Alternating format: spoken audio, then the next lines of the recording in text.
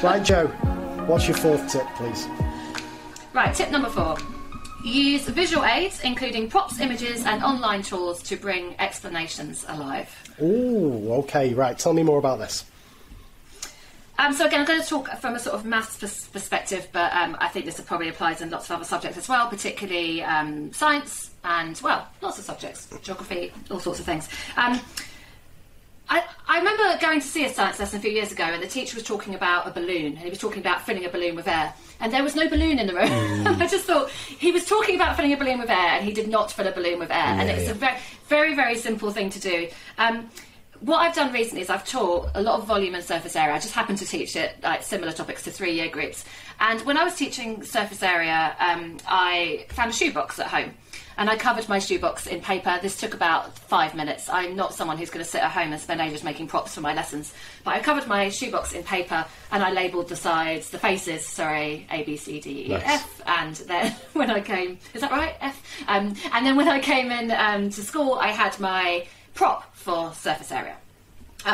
Whenever I see a cylinder, Pringles tubes are great. I bring it into my classroom and I have a drawer full of cylinders. And then when I'm talking about surface area of a cylinder, I hope all maths teachers do this. I get a piece of paper and I wrap it around that cylinder, and then I unwrap it and say, hey, look, what's this? Oh, it's a rectangle, and what's the length of that rectangle? You know, so I'm sure most teachers do that sort of thing. But basically, props are really, really powerful, and I use props alongside animations and alongside visuals. So I think these things all work together. But I do think, I'm always on the lookout for things I can use as props. And sometimes they don't work. Like, I remember when I was a trainee or an NQT, I decided I wanted to make props for 3D Pythagoras. And I bought pipe cleaners online. Old school crafting tools, and I made a cuboid out of pipe cleaners, and then made that kind of space diagonal. And it was just rubbish. I mean, it was flimsy rubbish that didn't work at all. And no one had what I was talking about. And now, I talk about the room we're in, and I talk to the students about the classroom. And I talk about the space diagonal, and I literally, like, they think I'm crazy because I run across the room and I go and stand in the one corner, and I talk about the other corner in the top end, and I sort of try and point to it, not tall enough, and I talk about the space diagonal. So now I'm kind of using the classroom as a prop. Nice. So, once, I haven't done, once when I was doing vectors with year 13, and you have to do, I can't even remember because I haven't taught it in so long, but I remember I once attached a bit of wool from one corner of the room to the other, to demonstrate whatever it was I was teaching. I can't even remember. But so I don't do this very much. But in terms of things that take a bit of effort to do, because I haven't got time to do it. But there are some topics where, without a prop, you're really not helping your students with understanding a concept. Now, like I say, it doesn't have to be a prop though. It can be a meter ruler. Is a good example of a visual.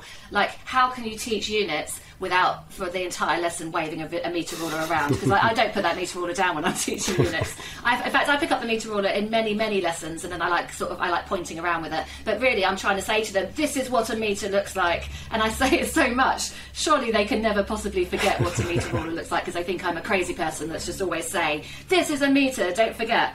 And then things like lining people. Like, if you're gonna talk about the concept of a median, I don't necessarily get students out of their seats. I don't like doing that anymore. But it might have been the time where I lined them up. But now I might say, right, I want you to visualise a line of students, and we're going to line them up in order of what they got on their last maths exam. And I said, I would never do this to you because this is cruel, but let's imagine that I am a horrible teacher, and I've got the person with the lowest marks standing over here, and this person got 43% on their maths exam, and next to them I've got a person who got 45%, so they did a bit better. I've got them all lined up, and then right over by this wall over here, this person got 100%. This clever person is really pleased they're standing against this wall.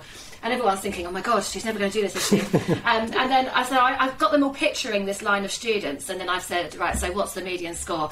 Let's find a student standing in the middle of that line, and let's picture that student, and they're standing in the middle, and they're looking, they've got the same amount of people over here, and they've got the same amount of people over here, and that student's score is the median.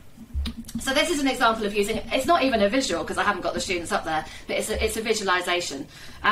So that's one part of it, but I also mentioned online tools. And it's really, what's really interesting, Craig, is that when I did my PGCE, I reckon, like, the only thing they taught me on my PGC was that I should learn to be a GeoGebra expert. Like, this was the one thing they said a million times. They were like, and at the time it was Geometrist Sketchpad and GeoGebra, and obviously now we've got stuff like Desmos, and we have, well, I suppose there's Autograph, and what else is there? There's loads of stuff. There's loads of cool tools you can use to do like dynamic software that you can use to show geometry.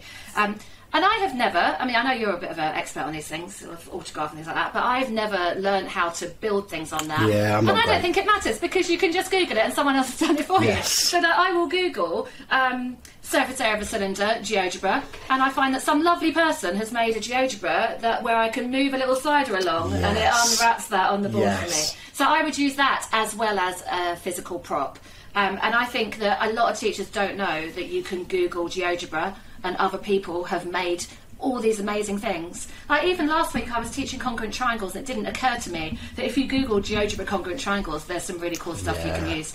And basically, you can use dynamic software to explain maths concepts without having to know how to use dynamic software, because lovely people have all put it online for us. Right. So yes, I'm talking about dynamic software, I'm talking about actual props, and I'm talking about visuals, basically anything to help our students get remember and understand the concepts we're trying to explain. I love it. Right, a few things about this. So I couldn't agree more with you. GeoGebra has come on leaps and bounds, right? The things that people can do on that just absolutely blows my mind. I'm exactly the same. I'm a Google GeoGebra surface area, well, whatever it is, I do the same. So a couple of things there. One thing that's great about all visuals, but particularly I think this works well with the online stuff more, is you can change something and observe the effect it has. You're not fixed with this like hand-drawn diagram, this static thing on the board. But one thing I think there's a danger of, and I don't know if you agree here, so obviously a lot of the GeoGebra stuff has these sliders and stuff and things changing everywhere. I think there's a real danger as teachers we can just kind of just whiz things from left to right and magic things happen on the board, and it's almost like watching a movie for the kids. Whereas if you say, right, what I'm going to do now is I'm going to increase the length of this dimension, what impact do you predict that's going to have? Think about it yourself, maybe put it on a mini whiteboard or something, and now I'm going to do it. That way they're a bit more engaged in it, it has meaning to them, they then have an opportunity to explain it, discuss. Whereas whenever there's loads of sliders, and it's the same on Desmos, when you do like y equals mx plus c, and then you just kind of increase the value of m, things are just whizzing around without that time for the kids to just have a think, what do I think is going to happen now? This has actually happened, do I understand why? So, yeah, I've been guilty of that in the past. Anything you want to say about that before I tell you the next thing? Yeah, well, you've made me think of a good example on MathsPad, and they're probably, GeoGebra's got some of these as well. MathsPad has a great animation of exterior angles in a polygon, and how if you shrink that polygon down, they all sum to 360. Yeah. And I think, I've definitely, there's been times where I've just, like, let's look at the 5 sides, let's look at 6 sides, and 7 sides. Oh, look, it keeps adding up to 360. And like you say, it's a bit too quick. So thinking about it now, based on what you said, it probably would be better to say, right, so we're going to start with this pentagon, and let's watch what happens when I shrink it down, and look, all those angles summing to 360. What shall I do next? Miss, can you try 6 sides? What do you think might happen? So, yeah, you're right. I think I've been guilty of going too quickly on those things and getting them to either make a prediction or keep a record of what they've seen. Yes. So, 5 sides, 360, and then, them actually keeping a record as you do the demonstration. It's a good idea, yeah. Yeah, it's good. And particularly, as you say there, getting the kids to saying to the kids, what do you want me to do next? What do you want me to try next? That's always a lovely thing. Okay, so Joe wants me to try this.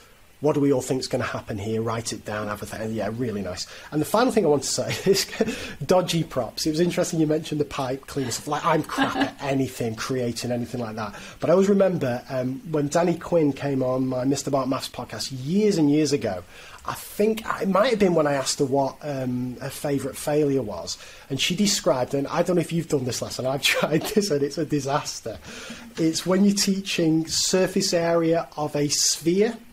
And Danny described bringing in an orange. The orange. Yeah. No, I've never done that. And peeling it, because of course, I mean, what's the surface area of? I always forget whether it's the 4/3 one 4 or piles. 4 pi r squared. 4 pi r squared, yeah. So the brilliant idea is, of course, you peel this orange and it's going to fit brilliantly into 4 circles, all of it, and it never ever does. No. So you end up kind of you kind of get in the kid's mind that this thing doesn't work before they even see what the thing is. So yeah, I'm all for the props, but it's got to be one that you're pretty sure is going to convey the idea powerfully. Yeah, it's interesting because surface area sphere, I've never done that one, but I used to have a giant tennis ball which I lost at one school. I've no idea what happened to it, but I bought this. We shouldn't be spending money on these things from the start. So, I should not have bought a giant tennis ball just to show surface area sphere.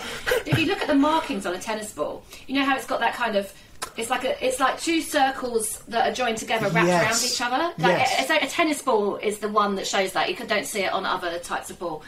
And then basically, if you unwrap those parts, you get these 4 circles. So I always thought that was quite a nice way of showing it. Although again, it's still not ideal because it's like a circle with a bit in the middle and another circle, and they kind of blur together in the middle. But actually, it is equivalent to 4 circles. But again, it's not the perfect thing. But yeah, so I think you're right. There are some things, particularly to do with, well, a sphere is a really good example of you. If you're going to prove, or if you're going to show them the derivation of the surface area or volume of a sphere, I believe you need to use calculus to do that. I might be wrong. I believe that I think particularly, so. Yeah, I think you need to do that with much more advanced maths, and it is quite frustrating. There are some things that we can't actually explain the why because the students haven't done advanced enough maths.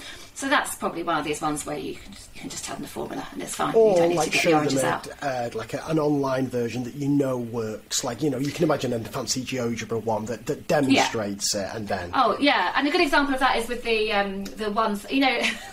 I now show for a cone being a third of a cylinder. Yep. I just got a couple of demonstrations. I've got a picture that shows it, and I've got a demonstration that shows it. And I am certainly not... I mean, I never did this, but I always intended to somehow get hold of a cone and a cylinder that had exactly the same height and radius and fill one with either water or sand and pour it in. Now, I've never done that, but I remember I used to want to do it. I just couldn't get hold of the right equipment. But yeah, I think that's fine done with an animation. I don't think we need to take the water in the classroom necessarily. Some people might do it really well, but I don't think we need to kill ourselves trying to do these things.